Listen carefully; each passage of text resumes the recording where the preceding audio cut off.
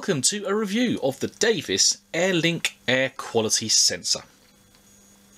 Now, the air quality sensor is a device that will link through the Davis WeatherLink Live wireless data collection hub. It's not compatible with any of the consoles of the Davis products, but this is accessible via WeatherLink Live on the website and on the app. Let's take a look at what you get. Firstly, there's the air quality sensor itself, which is plugged in via a USB lead, and we've got that going into a UK power lead adapter. You also get the cover for the instrument, and you get a couple of screws and some bump-on stickers there, as well as the quick setup guide. Installing the device is very straightforward.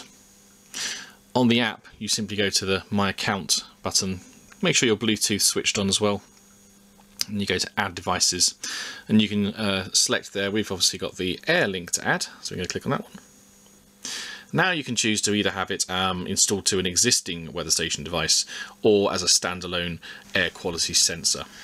So once the power's connected, you need to make sure again your Bluetooth's on, and then you hit the Next button. Now at this point it asks you to make sure that there's a blue light underneath the unit which is on. So you can see that the blue light's illuminated there, so you're ready to connect. So then press the Connect button. And in our case it's already registered because we set it up earlier to test it out. But on yours it will then hopefully link up and be ready to go. So now your device should be visible not only on the app but also on the WeatherLink website. So we've got the app up here on the phone, so scroll down through all the other parts of your weather station. Of course, these will be different depending on whether you have the Vantage View or the VP2, that's the Vantage Pro 2. But if we keep going past rainfall, it should, there we go, appear near the bottom. So first of all, you've got the air quality index, which is a calculation based on the data that the unit's receiving. And it also talks about PM. Now this is to do with particle sizes. The idea being that these small particles from PM1 to PM10 are ones that are able to be inhaled and to penetrate deep into your lungs and even enter the bloodstream. So it's quite useful to be able to monitor those, see what the air quality is like around the environment that your sensor is placed. A real positive of the air quality data section in the app is that you can click some arrows to find out more about what air quality index means, and also about this adjustment here for wood smoke, should that be an issue in your area. So for example, to find out more about the air quality, you can click between the different values. So for example, unhealthy for sensitive groups, if you see that message displayed, it tells you the general public is less likely to be affected, but members of sensitive groups may experience health effects. And then you can go to recommended actions, and it will suggest what you should do if you are particularly susceptible to issues with air quality. And if we go back again to the wood smoke adjustments here, not only wood smoke, but it also tells you about all the various particle sizes. For example, PM1 is a particle concentration for inhalable particles between 0.3 and 1.0 micrometers in size. Another strength of the app is similar to the other measurements that can be made by your weather station, the fact that you can have some graph data.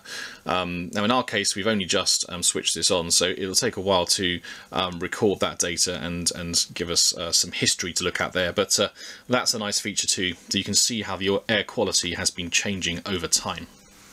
It's worth mentioning that there are a variety of global air quality indices in use, and you can choose from a growing list by clicking on this setup cog icon. And we're based in the UK, so that's what we've got selected currently.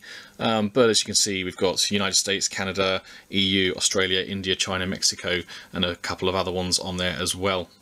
Then you click the back arrow and it automatically saves and updates onto the app. Now apparently the air quality sensor also has a built-in humidity and temperature sensor, but I'll be honest, we couldn't find that data on the app itself. It could be that perhaps it's being overridden by our weather station's main data, but perhaps if you install the air quality sensor as a standalone unit, this might become an option, but it's something that we haven't yet investigated.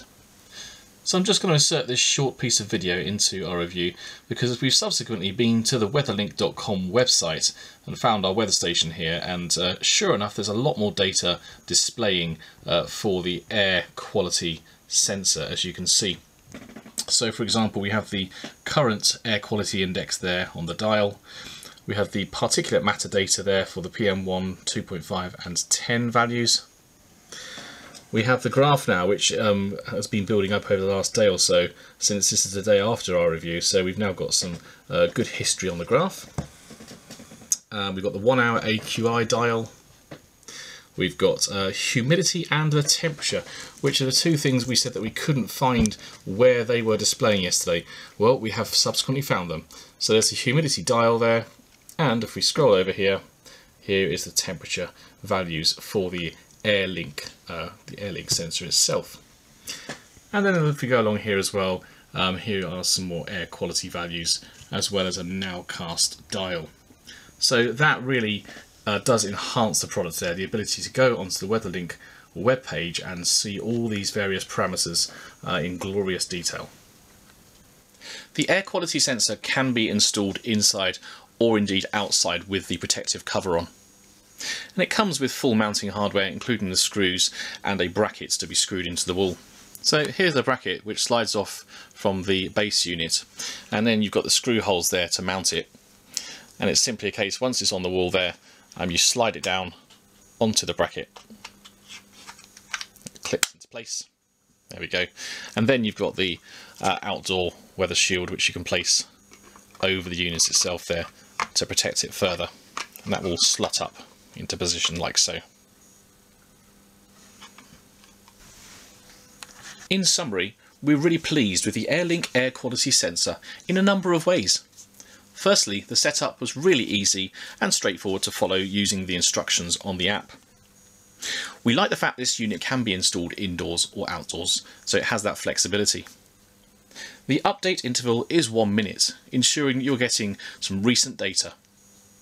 We also like the fact that a variety of different data is displayed on the main app and indeed on the WeatherLink website. Overall, we very much recommend this.